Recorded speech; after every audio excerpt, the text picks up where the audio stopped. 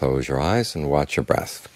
Watch it all the way in, watch it all the way out, and then stay with the next breath, and then the next. Try to keep your mind right here with the breath. You don't want to go traveling out all over the world, which you can do nowadays. You can get on the Internet and you'll be on the other side of the world very quickly.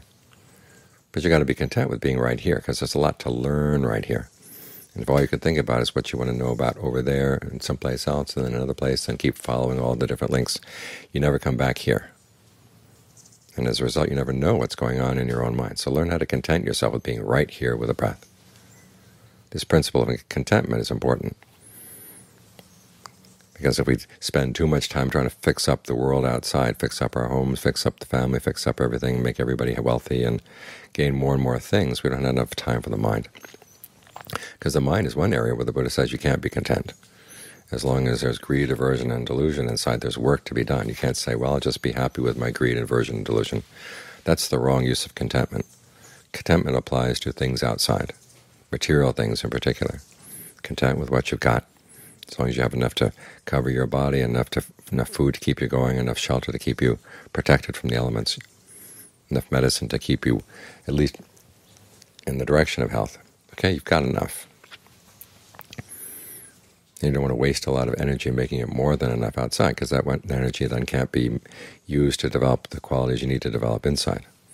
Because the Buddha said that he was able to attain awakening, he was able to put an end to suffering only because he didn't rest content with the quality of his mind.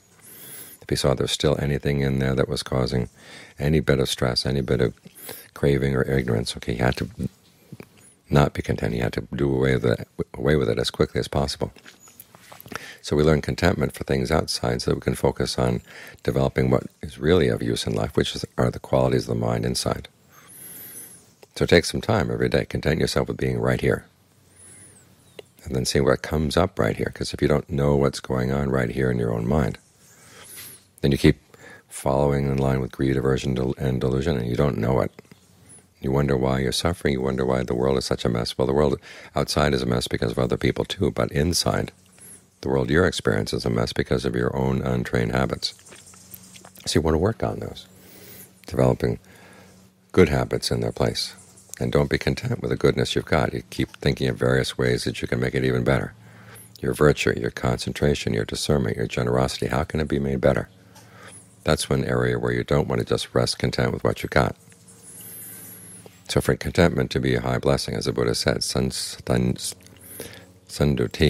etamangalamutamang. It's one of the highest blessings. It's a blessing only if you know how to use it properly. Learn to be content with things outside so you can focus your energy on what you need to do inside, because no one else is going to do it for you. And it's not going to clean up on its own. You say, well, I'll just give in to greed one more time. Well, it's like potato chips, one more, and then you finish the whole bag and you're looking for another one. You've got to say enough. We've all had enough suffering in our various lives, so we should try to find some way out.